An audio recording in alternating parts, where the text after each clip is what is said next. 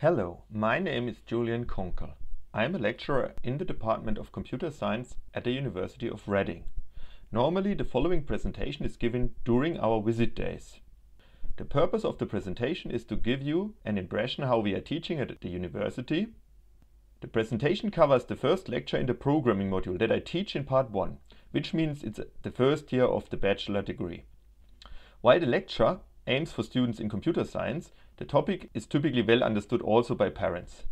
Therefore, I want to encourage you to actually listen and enjoy the presentation. I also believe this presentation, which covers algorithm, is really relevant for everyone, as there exists some confusion about the term in the media and pop art. So, a short disclaimer.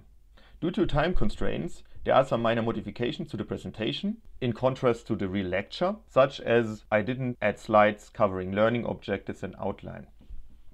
Also, due to the nature of this video, the active learning elements cannot be realistically covered. Normally, I would initiate a discussion at some slides and give the attendees time thinking and discussing these aspects with their peers, while I would listen and comment to individual groups in the lecture hall. And then we would sum up together our findings. Instead, as this is a video, I will ask you at these particular slides to pause the video and think about these questions for a couple of minutes by yourself, and then I will kind of reveal and give you the answer. So now let's get started by creating a semi-realistic scenario for the lecture. You just entered the hall. I am there in front and I'm saying, welcome. In today's lecture, I will give you an introduction to the topic of algorithms. So let's get started. First, we have a look at a wider definition of algorithms. So the Merriam-Webster says an algorithm is a procedure for solving a mathematical problem in a finite number of steps. Wow, that sounds really complicated. We can translate this a little bit into an easier, more typical notation by saying it's a step-by-step procedure for solving a problem. That sounds much easier to comprehend. To mention a very famous computer scientist, Donald Knuth, he said, algorithms are the threads that tie together most of the subfields of computer science. And by that, I really want to motivate you that this is really an important topic. It brings together all the flavors, all the different subfields of computer science. Therefore, I hope if you have any questions, you would bring them up as soon as possible. So now, let's take this really high-wake definition of algorithm and frame it for our purpose. So what we'll do here in this lecture is we'll say an algorithm is a sequence of unambiguous executable steps that define a terminating process for solving a problem. So that looks as follows. So we have basically input data, that is all the information relevant for a problem. Then we run the algorithm and we generate an output, which is our solution. So the input that we have is taken from a specific set of objects, and the output kind of relates to the input to some extent, and is really what we expect from the algorithm. So let's kind of decipher a little bit this sentence of our definition. We can extract 3 properties that are important: definiteness, effectiveness, and finiteness. So definiteness means each of the steps the algorithm performs must be precisely specified and unambiguously. Effectiveness means we must be able to perform these actions that are so basic that they can be done in a finite amount of time. And finiteness means, well, we must produce some kind of output. Well, let's have a deeper look into these properties during some of the examples that we will look at. Now we would approach question time. So think a moment for yourself, taking these really abstract definitions of an algorithm. Can you give an example for an algorithm? Maybe you have executed an algorithm. Think about it. What kind of algorithm did you execute? Did you execute any? Take 1 minute at least, pause the video now and have a look. Let me go back to this slide here. Think about these kind of properties. Think about the algorithm. And now have a look at the clock. Good, welcome back. I hope you had a look at these examples and thought about an algorithm. Indeed, I'm 100% sure you applied algorithm. They are basically everywhere in your daily life. When you follow recipes, when you make a cake, when you bake, when you cook, even when you shower, make a coffee or drive a car, these are all algorithms that basically, let's take the example of a cake, right? You take as an input the description of how to make the cake together with all the ingredients. You run the algorithm, which is basically encoded in this description as a human, right? You would run this description, and as an output you basically get the tasty cake, I hope. So we have everyday activities. But if you think also about now embedded systems as something as simple as an elevator, a lift, right? You push a button, hopefully the door opens and you can, go up and down in a building. That is very basic, but it's also a very simple algorithm. When you think about your smartphone, use some kind of biometric identification, face recognition, or your fingerprints. These are highly complex algorithms. Also some simple mathematical algorithms, like if I give you two numbers, which one is the bigger one? This is an algorithm. How to compute the circumference of a circle? It's another algorithm, or by very simple ones. So now that we've seen some examples, let's dive into some additional properties of algorithms. Firstly and importantly, well, they must be correct. So that means for any of the input that I give you that is valid, I expect the output to be as expected. So if you think about the cake example, you are a good cook, I give you the right ingredients, well, the output is a proper cake, right? Always there comes out a proper cake. So we assume that an algorithm is correct, otherwise you would change it such that it always produces the correct input. Assume you do an addition, right? Another stupid example. You do addition of two numbers, but the algorithm that you use doesn't guarantee that the result, the sum of two numbers, is really the expected number, right? 3 plus 5, well, is 5, for example. That is a broken algorithm. You need to fix it. So all algorithms must be correct. We assume that is the case. Secondly, machine independence. So from an algorithm, we assume that this description of an algorithm that we provide is independent of what kind of hardware executes it. So to take it into real-world example again, I give you the description of how to bake a cake, and I give you all the ingredients. I assume the output is the same as I give it to a 5-star cook. Well, in reality, there might be a tiny difference here, but I hope you see the point, right? Another example, if you go for if you do the addition, right? If you do the addition as a human, it should be the same output as it's done by a calculator, right? It shouldn't differ. So it's really machine independent the way you do it. Okay, and it also adds into the terminology of programming language a little bit, because we assume that the algorithm is independent of the programming language that it will be written in. Lastly, for algorithms, we assume they are efficient. And in computer science, there are two types of efficiency in terms of runtime. So we want that an algorithm doesn't run really forever, basically. It should have a very short runtime, depending on the input. And also in terms of required resources, such as memory, which is the space complexity. But more about that will be later in the lecture. But efficiency is important, yeah? So now that we have understood, hopefully, the basics of algorithms, there is a a theorem that really brings together how we write algorithms. It's called a structured programming theory. And it states that all algorithms of computable functions can be specified by composing simple tasks or actions into more complicated tasks by just using three constructs.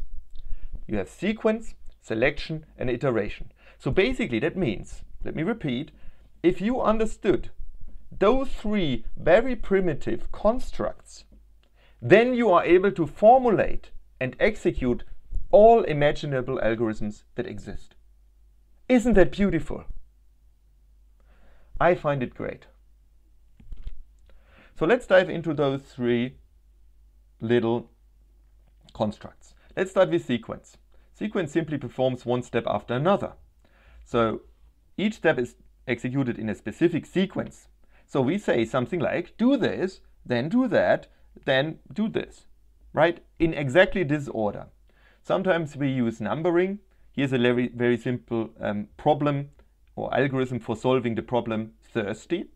If you are thirsty, what you can do is, well, firstly you open the fridge, then you take the milk, and finally you drink the milk. Any other order doesn't make sense. You cannot drink the milk without opening the fridge and taking the milk, right?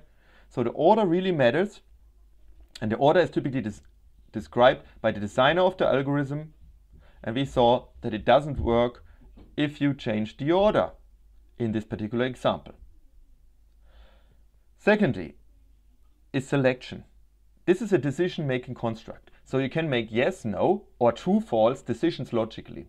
So let's think about this condition. If something is true, then take this action.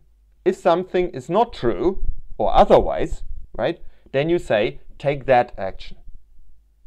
Okay, so basically you have come to this decision point, and you make this decision and change the way you act depending on the condition. Very simple example, right? If it rains, which sometimes happens here in Britain, then you take a raincoat and an umbrella maybe. Otherwise, you may say take neither, right? Now you could combine this with sequence, for example, to say, well, what happens if it is then, for instance, sunny? You could make the same decision, right? You could say, if it's sunny, well, maybe you should take sunscreen, right? So you have basically two kind of decisions that you could check one after the other. Okay, selection is often called conditional statement in programming languages. So the final concept is iteration, by which we repeat a sequence of actions based on a condition.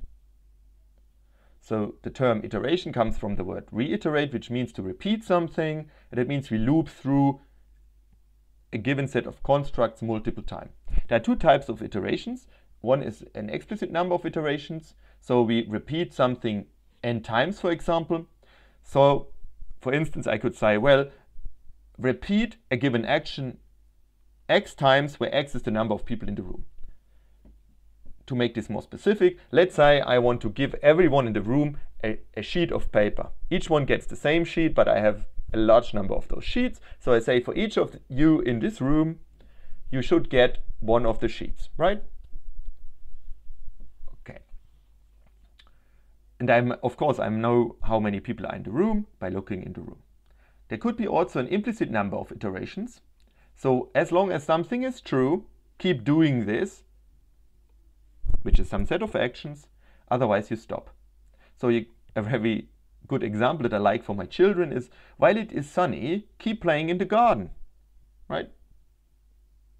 Very simple instruction you give to your child, and sometimes, well, actually it works that way, right? Once it gets dark, because it gets night or it starts to rain, hopefully they will stop and, come back to you. But as long as it's sunny, they continue to play in the garden. So thanks to this little theorem, we can now think about how to describe an algorithm and see more examples to illustrate the behavior. So why is describing an algorithm really important?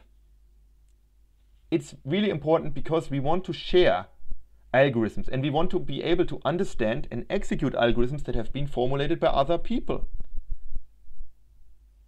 So the good thing is now, thanks to this structured programming theory, we just have to think about those three concepts: sequence, selection, and iteration. And once we are able to describe each of them individually, we basically have solved the problem. And there are various ways of expressing an algorithm. In textual form, we can write it as natural language, like in English text. We can use pseudocode, which is something that is close to programming code, closer to programming code, but also a mixture of natural language. And finally, we have a programming language. And you know, what is actually a programming language? You can think of it like it's an algorithm that I write down, and it then can be executed by the computer. Isn't it great? If you write down this algorithm, really bulletproof, the machine executes it for you. So you can use your time for doing something more enjoyable. Okay? There are also graphical ways of representing algorithms. And one aspect that we think about when we describe an algorithm is the way we represent the algorithm is the quality that comes with such a representation. Because we must understand, as people, we want to understand those descriptions, to share them without explaining, 1,000 times how exactly what kind of notation we use. So it should be very self-explanatory. Also, standards play a role, because that is what people expect for such a description. Note, though, that all algorithms must share these properties: definiteness, effectiveness. So let's look at an example in natural language. This is actually a recipe, which all these recipes can be considered as a more or less standardized description. So in a cookbook, if you take a cookbook, you find different ways of describing different recipes. So between the cookbooks there might be differences, but typically within a cookbook it looks very similar. So there is some kind of standard established within a cookbook. So in this particular recipe, we see this is hummus and tomato pasta. We see a short description, we see ingredients, and we see a set of steps. Okay, so that's basically a description. The algorithm is encoded into those steps, right? What do you have to do? At this point, I would ask you to consider this kind of group work and think about this description, whether or not this is a good description for an algorithm. So if we think about a good description, then we have to check the requirements. So the definiteness, effectiveness, and finiteness. So check those questions here that I've put down and compare them with the steps. And finally, I ask you to think about how understandable is the algorithm for you. Can you execute it? Are you able to execute it? And you should take about 3 minutes, and then we'll discuss it. So pause the video now. Welcome back. I hope you had spent some time thinking about it. Let's have a look at some thoughts that I've put down. They are not comprehensive in that sense, because there are more things you could think about, but they give you an idea. So let's discuss this description in general. So first of all, we saw in this general description, well, the output. It's hummus and tomato pasta is supposed to be the output, and it serves 2 people. Also, we get an information about the performance. This is about 20 minutes. A 20-minute dish. Very useful for bachelors, I can tell you, if you have those performance numbers, right? Because you don't want to spend hours in your kitchen preparing those dishes if you are alone. Okay, next we see the ingredients. They are in fact some kind of input. Okay, so we see all the different ingredients and the amounts. Let's assume we understand them. Let's look at the actual most important part of the algorithm, which are the steps. So add the pasta to a large pan. Well, we have to ask the question, what means large pan? Well, I could kind of infer, well, it should cover all the pasta to some extent, right? It should fit in. And then we add boiling water. Hopefully we know what boiling water is. but I suppose everyone knows that, so that's reasonable. Then we simmer for 10 minutes, that's good. The next step is fry the cumin in the olive oil for 2 minutes. And me, that is not so, perfect in cooking, I would ask, in another pan, or do I add it to the same pan, the large pan here? Well, it's not actually precisely specified here, which is an issue when you think about the definiteness of an algorithm. And also, let's think about the effectiveness. Which means, if you go back, is each step basic enough and can be executed in practice? So far, yeah, you could, we can do the first step, we can do the second step. Add the onions and fry gently. I don't quite know what gently means necessarily, so that needs some more specification. Then I stir the tomatoes in the hummus. At this point, right, I wouldn't know in which of the pans. Presumably it's in the pan with the cumin, which is another pan, I don't know. And now comes the point, and leave to simmer until done. This is a point where I often fail as a cook. I have to admit that, right? The problem is, how do I know when it's done? So that means it's not well specified in terms of effectiveness. It's not basic enough that it can be executed in practice. Also, the finiteness, when does it terminate, is not determined, right? Finally, we serve the pasta and add the sauce. Well, I could ask, is it in the second pan? So you see, I raised here some points. They might be very individual, very subjective to my personal observation, but that means, for me, cookbooks are actually not written by computer scientists and not well specified. I'm sorry for that. And that leads to the problem that I have when I cook such a meal, that I make mistakes. Okay? So I have also this very nice video here that I will now include here. A snippet. This video shows the literal execution of instructions for making a peanut butter jelly sandwich. I found it really funny, and you can click on the link. I will post the link underneath that you can watch the video. Okay? Normally I would integrate it, but I think it's much nicer to the to this YouTuber to give you the link. What you learn from this video is basically it's not easy to write down algorithm. It's really, really hard. Okay? But that's the point of this course. As part of this programming module, we will learn to actually execute algorithms written by other people, other computer scientists, standing on their shoulders of giants, so to speak. And we will also learn to write down our own simple algorithms for performing some little tasks. And you will see that it's not easy to write those algorithms. Okay, so I hope you watch now the video or watch it afterwards, up to you. And let's go on. So we looked at natural language, now let's have a look at pseudocode. So pseudocode is different from natural language. That is a semi-formal representation of an algorithm.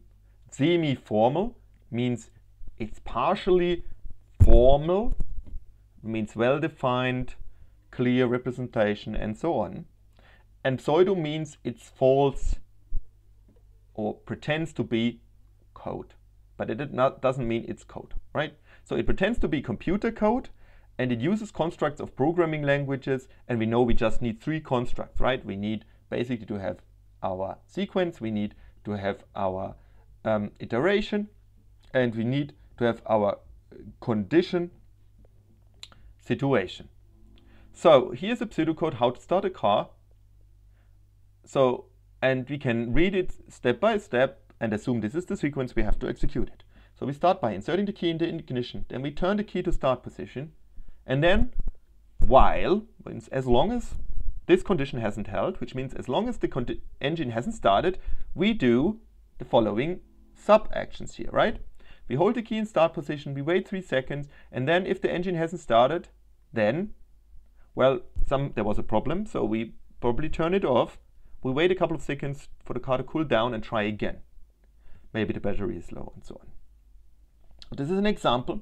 There are many ways of expressing pseudocode. This is not well standardized in that sense that you have very different representations, but computer scientists, they will typically understand this pseudocode much better than having such a set of steps, which are really long sentences and not well defined. But here it's clear you do one step after the other and you have some constructs coming from programming languages. Some of those pseudocodes are closer to programming language and some are closer to natural language, and they can really be mixed in and enriched further and further. So I can take this pseudocode and enrich it until I actually get to my code, which then can actually be run on a machine and perform the operations. Okay. So some really careful observer may say there is an issue with this algorithm. Yes, indeed it is. So if you have some time, think about this algorithm and think about its three properties. What kind of problem this algorithm here, particular, this kind of iteration here, may have. Think about your car, what sometimes happens with the car. All right, you can pause the video as well if you want to think. So the answer is that this algorithm doesn't necessarily terminate. Because if your car engine is broken, you would infinitely try to basically turn it off and on again. Right? That means this algorithm doesn't terminate, and in that strict sense, it's not a proper algorithm, because it must terminate for all proper conditions. And in reality, you would, of course, try a couple of times, and then you would call your garage to, pick up your car, or changing the battery. You would try to do something. So here is an issue that needs to be fixed, and you can easily fix that, I suppose, in real life. And so it's easy for us to write down this little pseudocode and modify it to make it work. And I'll give you an example in a minute.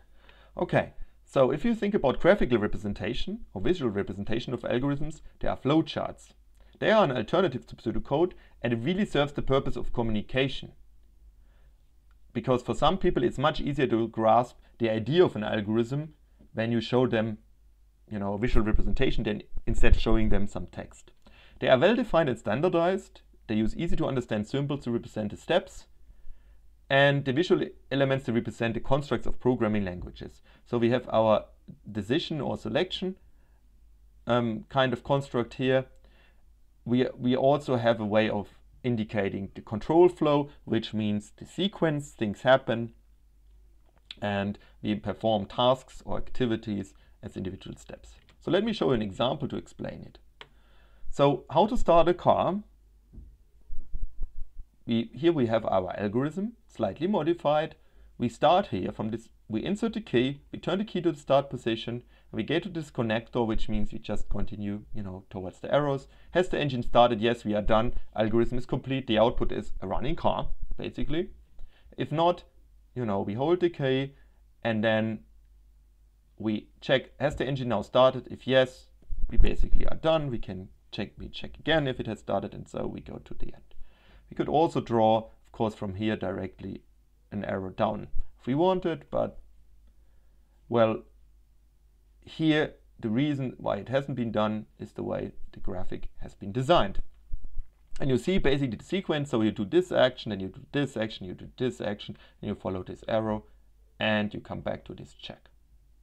As you can see, there is no direct iteration construct needed, because basically the selection allows us to repeat steps. Okay? Something we'll see later. Okay, so to wrap up this talk, every algorithm can be coded using three simple constructs: sequence, selection, and iteration. With them, you can build all the algorithms that you can imagine. And it's really great to understand them. So what was an algorithm?